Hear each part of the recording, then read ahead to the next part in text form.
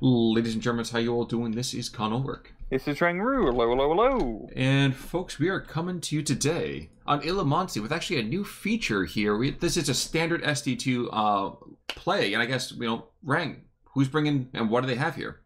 Well, on the left-hand side in the blue, we have Alpha Dog AI Testing playing Panzerdivision Tatra with a balanced income. And on the right-hand side in red, we have Gonzo playing Task Force Butler with also a balanced income. So we haven't really buttled before, and I haven't really had practice any Tantras recently. So what's going on with these two divisions? These are the part of the new free LC, correct? Yep. Task Force Butlers kind of reminds me like a second New Zealand or third Canadian, aggressive, fast, not greatly equipped division, but they have a mix of American and French units, as well as a whole plethora of Allied air forces. And Panzerdivision Tatra, this is a very good Panzer division with some really good infantry, such as Volkssturm, which we're not going to be seeing any of them today, but they're like 15-man disarmament troops. But they get Panzerfaust, and they get a lot of them, probably armed by Trophy-Odes, knowing it's Volkssturm. That's true. That's true. I mean, today we are seeing Länderschützen and OSTs, which, I'm pretty sure means Osttruppen and not original soundtrack, but the jury's still out on that one. I did find out a really cool thing. Actually, we were talking about it just before we went live here, that the Task Force Butler was formed around a regiment from my home state of New Jersey, which boggles my mind. Like I said to you, it's the, He was very surprised. I was like, something good can come out of Jersey, because, all we're known for is the Jersey Shore. And Sopranos. That's also true. The best side of Italians to come out of New Jersey, as opposed to the ones who came here from Long Island. But regardless, we are seeing, in the meantime, we are getting a return to Stewards, which I feel like are just so underrepresented in so much of the play that we see. But these are recon Stewards, which is probably one of the reasons why we're seeing them. Excellent optics, lots of 7.62s, 12.7s. It's important to drive up here along the middles here, but I guess what's going on in the south? What's going on down there?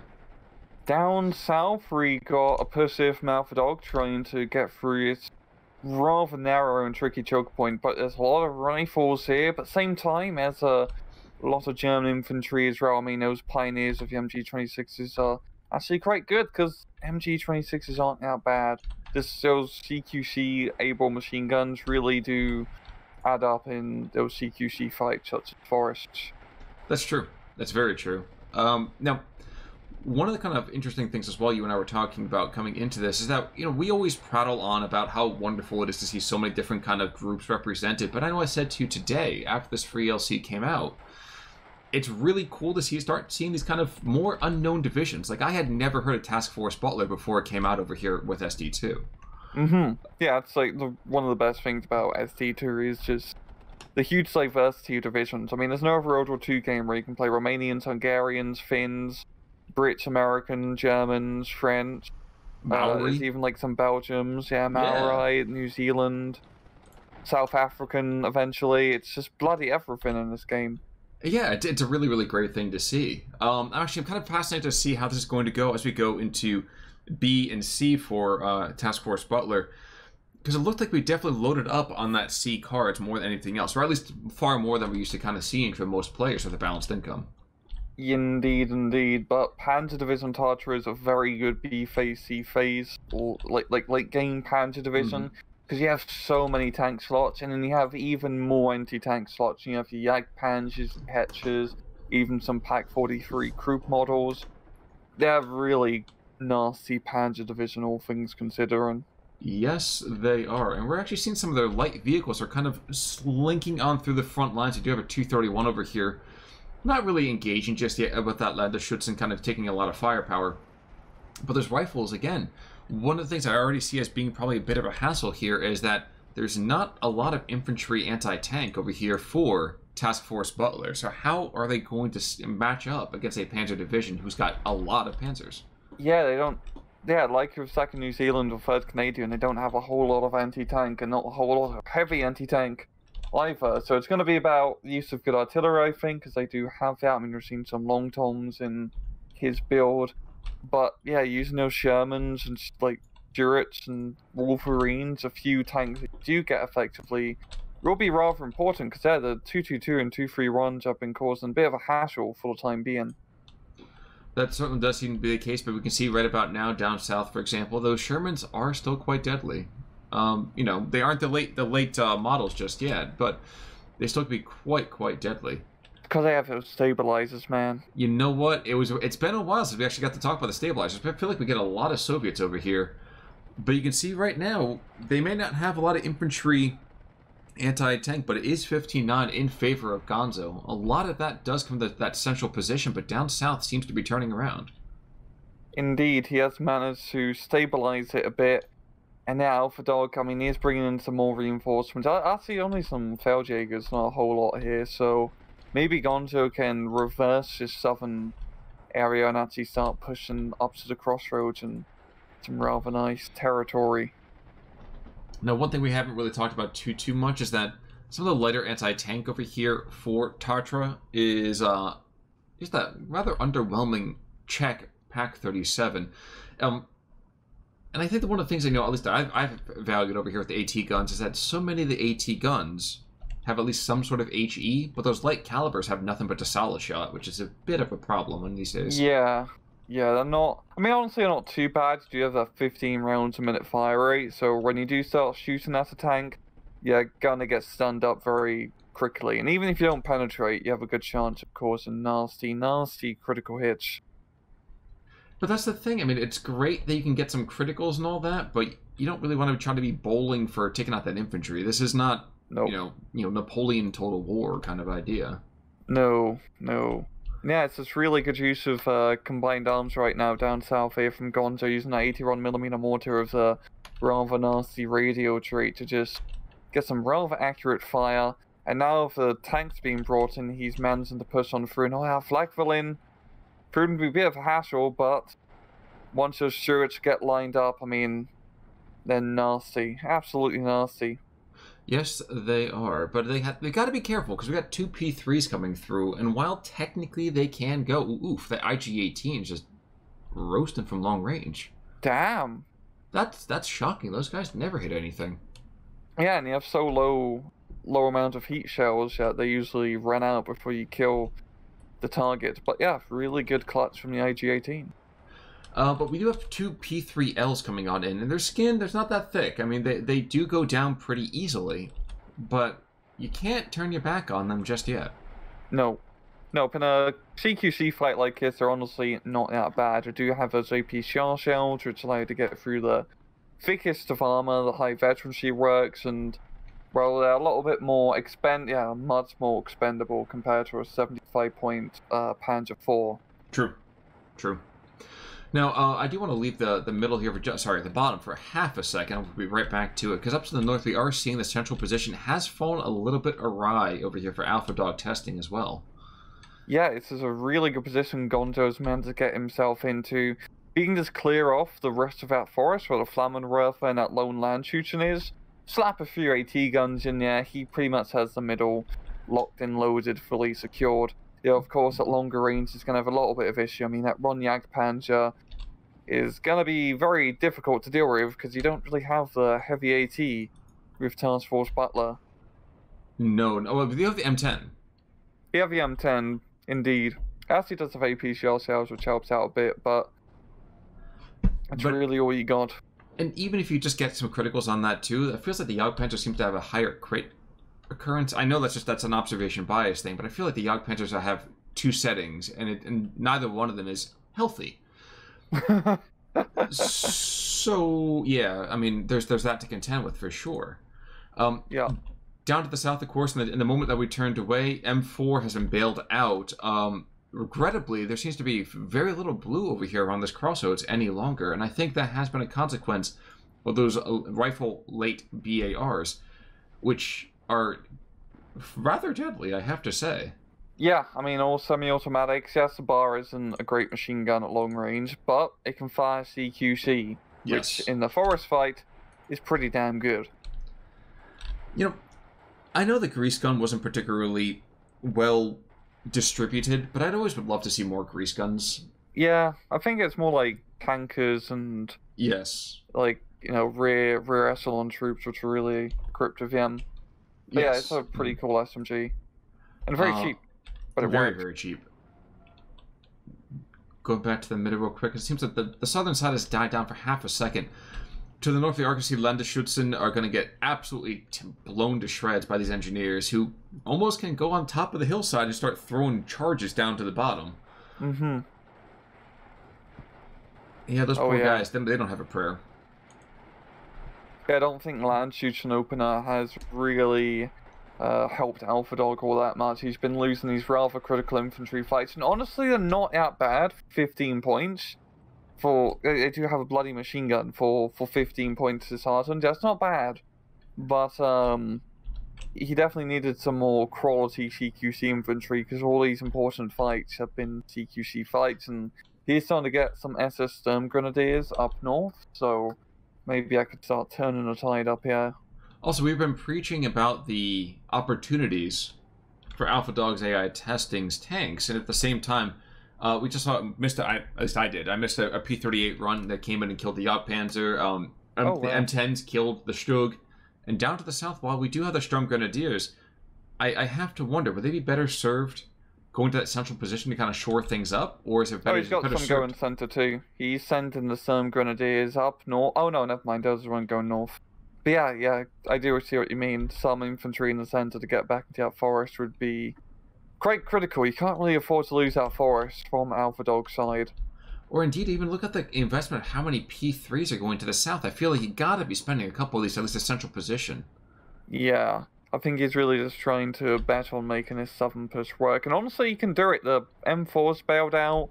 There's a 57mm gun slowly moving up, and I don't think all these rifles can deal with all of these Panzers. But there's another Sherman coming. There's Marquisards coming. And there's mortars down here. I feel like that's the one thing that we're missing is that, yes...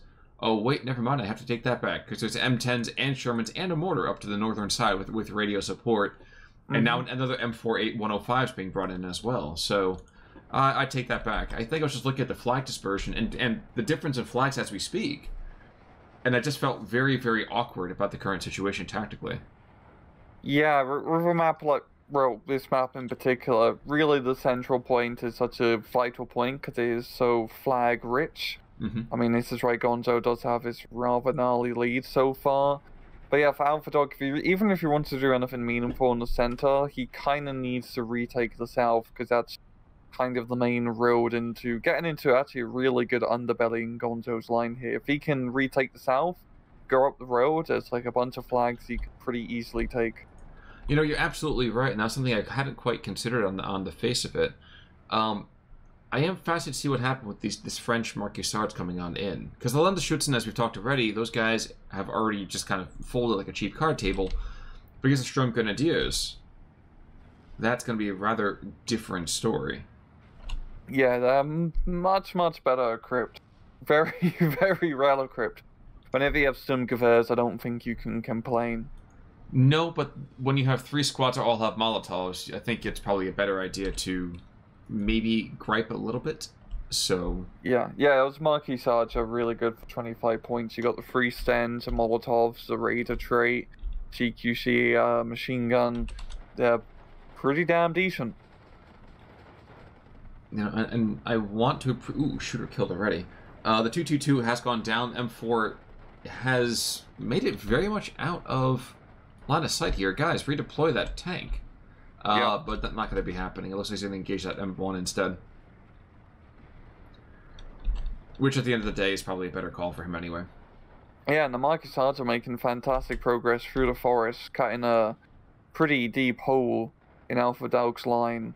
Well, I think part of it, too, is he tried to, like, a vague kite, but I think that the rest of his infantry wasn't able to swing around, and his light vehicles were too busy engaged in the Sherman to maybe start supporting the push against the Marquisards. And you can see right now, when the Sturmgrenadiers come out to play, against a K98 and an FM24, that's not too much to worry about.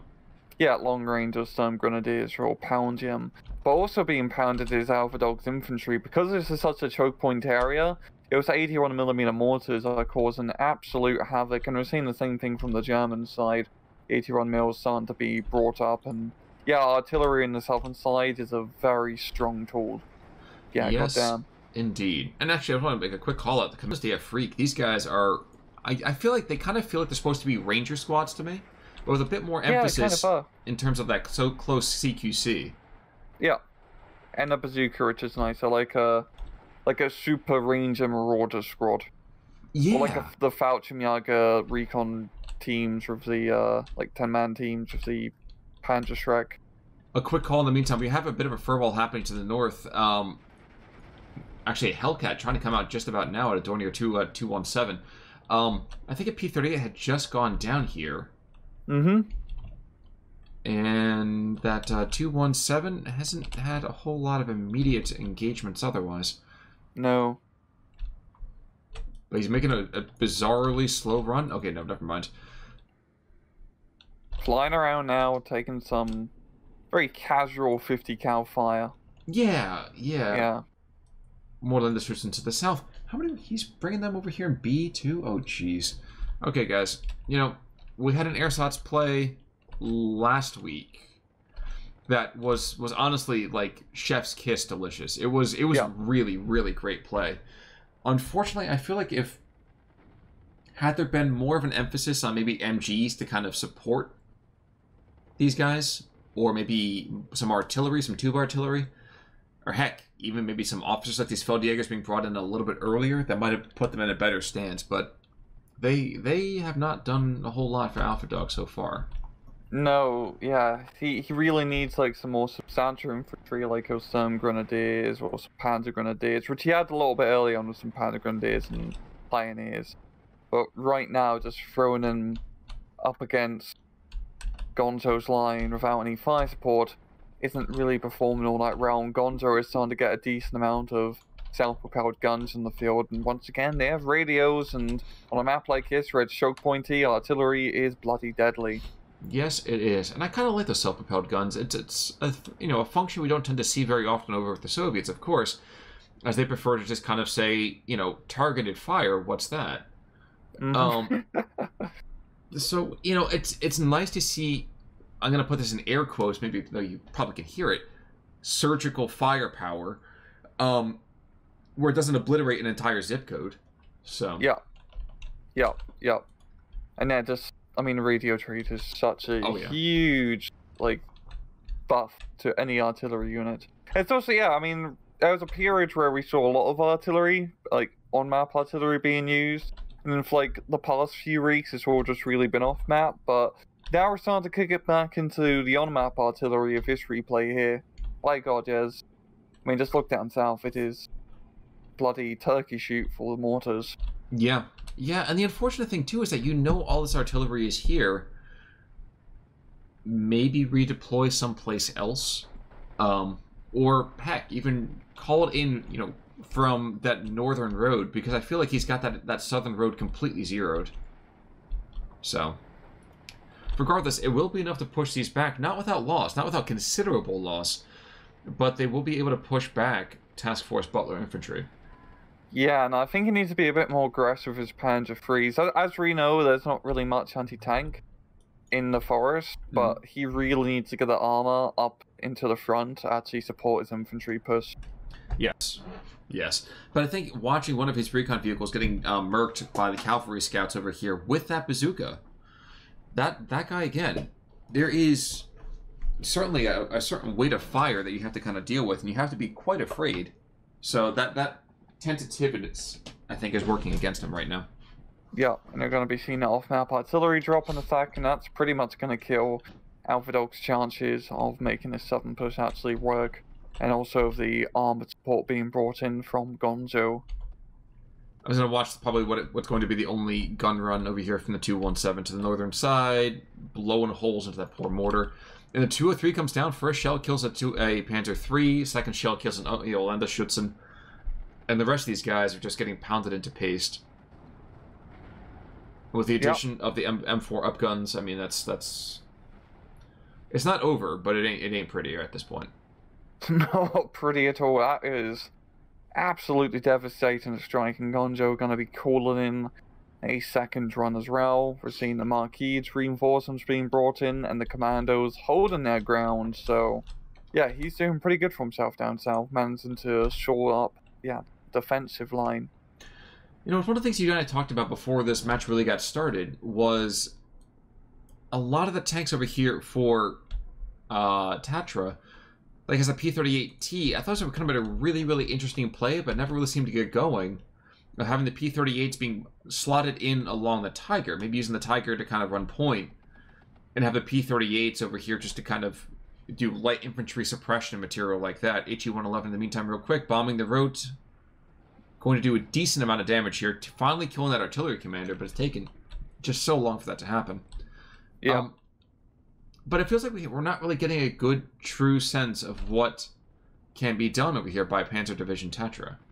Yeah, it's just really come down to the infantry fight so far in this replay, and, well, he didn't really bring in the best of his infantry. The land shoot and spam doesn't really work all that well in CQC fights.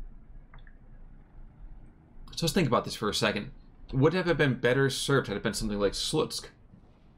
Yeah, Slutsk East, for example. Like, at that point, we have some open roads, we can have some opportunities to really sit there, have that bite and hold mentality, as opposed to these close crossroad fights that's where, engaging from a couple hundred meters at best.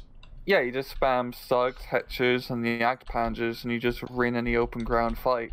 You have a lot of really good anti-tank for Panzerdivision Tatra, and a lot of it is mainly like medium focus, like of the Ag Panzers and Stugs. It's not like you're reliant on Panthers, which aren't really that great in 1v1s. So, and you have a lot of them too, so you can just go for a long time with all that armor. But honestly, again, all the same, it's kind of nice to see Free LC continue to be an engaging kind of opportunity for you guys out there. So even as we go into the last few seconds over here, even as we kind of say congratulations to Gonzo and better luck next time to Alpha Dog, love to see new divisions. Love to kind of always see just kind of different stuff. So yeah, both really actually two cool divisions. Quite unique. Very unique. But today, Jersey reigns supreme as the KD is pretty close. But if you look at the kills over here, we can see it. Like a 57 mil takes out 3 armored vehicles, or M4A1 takes out 2 armored vehicles and a gun. I mean, a lot of the infantry, maybe not the most effective, but the vehicles had it where it counts. Yeah. And losses, nothing really crazy, just the Panzer III doing a bit decent. Yep. So, guys, if you are going to go and pick up to play Tatra, my suggestion anyway, and I'm sure you could probably disagree with me here, is maybe keep the Landesschützen until B. Or just bring Volksturm instead. Even more honestly, so. Out both. The Volks, 15 points for a shit ton of Panzerfaust is ridiculously good. Exactly. You just spam them everywhere, they bring in tanks, trophy out of the Panzerfaust blows it up. Yep. Pretty easy. And that's the fun thing. I mean, 12-year-olds like explosions. We like explosions. It's happy people all around, so it works out. Yeah.